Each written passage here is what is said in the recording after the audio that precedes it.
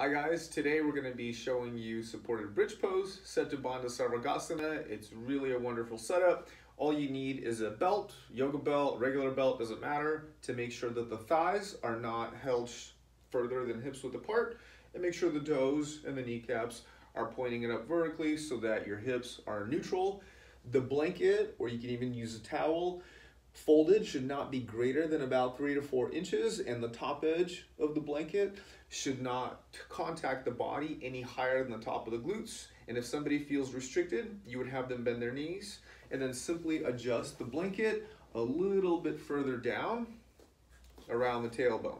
If somebody still feels too restricted and uncomfortable there, you can just take the blanket out, have them lay flat on the floor, and then simply place a blanket, or even 2, even 5, a good amount of weight sometimes feels really nicely.